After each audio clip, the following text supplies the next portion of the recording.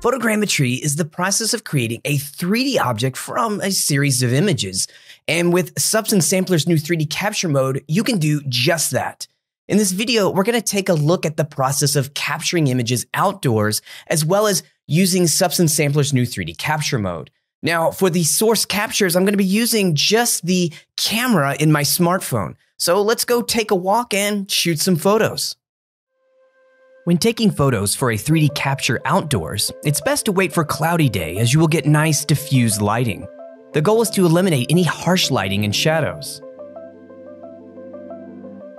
In this example, I'm using the Adobe Lightroom app, but you can use any app you like. I lock the focus on the subject I want to capture and then lower exposure slightly to make sure I don't get any blown out highlights. It's better to slightly underexpose. Some smartphones allow you to shoot raw images, and that gives you the ability to fully adjust the images in post. Now I walk around the subject in 2 passes, snapping photos. For the first pass, denoted by the green circle, I'm shooting the ground and lower part of the tree stump. On the second pass, denoted by the blue circle, I'm shooting the midsection and top of the stump. The focus peaking option in the Lightroom app allows me to visualize areas in focus. I keep my subject in the green and I'm good to go. After walking around the tree stump twice, I ended up taking 38 shots. Now that we have our images or data set, we can jump over to Substance Sampler and start working with 3D capture. Here in Substance Sampler, we are going to come over to the Get Content button, and I'm going to choose 3D Capture. This opens the 3D Capture Import dialog, and I'm just going to browse for my files. Here you can see that I have my data set, or the photos that I took here of the tree stump. Let me just select all of the photos, and I'll click Open. Now all of my images are being imported into Sampler. There are 3 phases to the 3D capture process. First, we have the dataset and alignment phase. And here's where we can view all of the images that we imported into Sampler. Here you can see I have 38 photos, the image dimension, as well as my sensor size and focal length. Now, I can also come over to my properties and choose to either import a mask or generate a mask here directly in the 3D capture window. A mask is helpful if we want to isolate a specific object in my scene. Here for this tree stump and ground, I really don't want a mask because I want to have the tree stump and the ground together. So I'm just going to choose none and go back to my basic tab. Now you can also have multiple photo groups. Here you can see that I have one photo group, which is this original data set, and I can name this here if I like. I'm just going to leave it at photo group 1. And in this basic example, I only need just one group. So all of this is going to work. Now at this point here, I can just click Submit. And for the alignment settings, I'm going to set my precision to high. And also you can set your photo ordering. Default is going to work perfect for me, but you can also choose to order by sequence. So I'm just going to go with default and then click Process. Now, Sampler is going to go through the entire process of aligning the photos so that we can get a mesh reconstruction. Here is the mesh reconstruction phase. Here in the 3D view, you can see that I have a point cloud. Now, if the data set is aligned correctly, this point cloud should pretty much represent the scene that you're trying to capture. And here in my case, I can clearly see my tree stump as well as the ground. Now you'll also notice that we have a series of cameras here that were created during the reconstruction process and derived from my photos. I can click on the camera to look through it right here in the 3D view, and then hit the F key on the keyboard to refocus the 3D view. Now looking at the scene, I can see that I have a few stray points. And here I can come over to my region of interest and click on the Show Bounding Box. The bounding box is going to encompass the entire point cloud in my scene, and I can use this region of interest to crop out any of these stray points that I do not want to include in the mesh reconstruction. So now I'll just grab hold of one of the axis handles and just drag it inwards to crop out some of those stray points. And we'll do this here on all sides.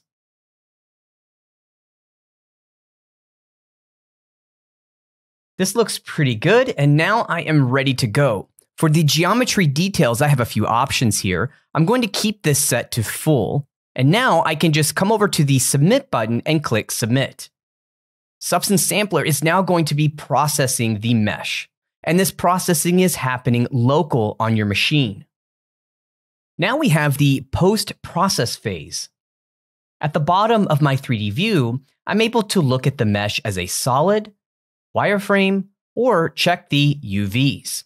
Let's jump back to the material mode, and I can click the Add to Project button to send this right into a sampler project.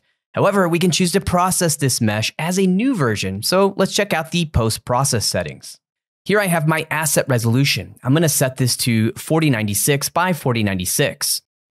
And for the target count, I can set a value that is going to indicate the level of decimation.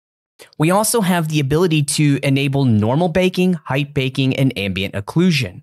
If we take a look at the advanced general baking settings, you'll notice that we have several parameters. These parameters are the same that you would find in other Substance apps, such as Substance Designer or Substance Painter. In my case, I'm going to turn off the normal, height, and ambient occlusion baking, and I'm going to show you another workflow using the image to material AI powered once we get into Substance Sampler. I'm going this route just to simply showcase some different options that you have. Now, the next thing we want to take a look at is the Advanced Decimation tab. Under Quadratic, we have two options, Planes and Triangle. I'm going to leave this set to Planes, and then I'm going to set the Surface Regularity setting. This will affect the topology of the mesh. Triangles will be larger depending on the surface regularity. A regular surface is a plane, so if your surface is a closed plane, the decimation will create larger triangles as less detail is needed, such as with the ground in this tree stump example. However, an irregular surface, such as the tree stump itself, will create smaller triangles because more detail is needed. You can experiment with this setting. In my case, a value of 0.2 works very well for this tree stump. Now that I have this set, I can click the Process New Version option. This is going to generate a new version of my mesh based on any of the baking and decimation settings that I have. It's also going to retain over here on the Versions tab my original mesh. The Post-Processing tab allows me to work with different versions and experiment with different baking options. Here I processed a few different versions, just playing around with the settings to try and get the best result that I could. So I went with this version 1 that was using my surface regularity of 0.2. So now that I finished the process of decimating the mesh, as well as reprojecting the textures, I can add this right to my Substance Sampler project, once again by clicking the Add to Project button. So here I can name this mesh, and I'm just going to call this Tree Stump, and then click OK. Now here in the layer stack, you can see that an OBJ was added, there's a mesh process taking place, as well as a mesh transform, and this new 3D captured mesh will now be visible here in my Substance Sampler 3D viewport. And here I can see the captured mesh, as well as the reprojected UVs. Now let's take a look at how we can use image to material. So first thing I'm going to do is come over here to my layer stack and add a new layer, and I'm going to do a quick search for channel switch. Now with the channel switch enabled, right now currently I just have my scan that was coming from 3D capture as my base color. And so what I'm going to do is simply come over to my output channel, and I need to move this base color into the scan 1 channel. And that's easy to do. I just select output channel. Let's just scroll down until we see scan 1. And that's all set up. Image to material now has the appropriate output channel with the data that it needs from base color to scan 1 to do its job. So now we'll hit add layer once more, and let's do image to material. And here I'm going to use the AI powered version. And now image to material is going to take that base color and it's going to extrapolate from that my normal, height, roughness, ambient occlusion, and so on. And as we can see right off the bat, this delighting intensity is super high. I don't even need it. I'm just going to drop it right down to 0. When I took my photos of the tree stump, I did so under that cloudy day, so I was already working with very diffuse lighting, no harsh shadows to worry about. But now, as you can see here, if I looked at my channels, I now have my normal map, I have roughness information, and I can use all of the controls as part of image to material to dial in these values just like I want. So for example, I think I might just raise the base value here on my roughness just a little bit. Let's go with something like that. Also, if we take a look, we have our ambient occlusion information. This is looking really good. Lots of great information here, just as if we were to have baked this. Image to material does a great job here in this area. Now, like I said, I can also come over and just play around with my height. I'm just going to leave everything at default at this point here. And for the final step, I am going to export this mesh. So if I come all the way over here in my UI to the share button, you can see that I have my export as, and let's take a look at these export settings. So now, because I'm working with a 3D object, you can see that my mesh settings is set to export USD.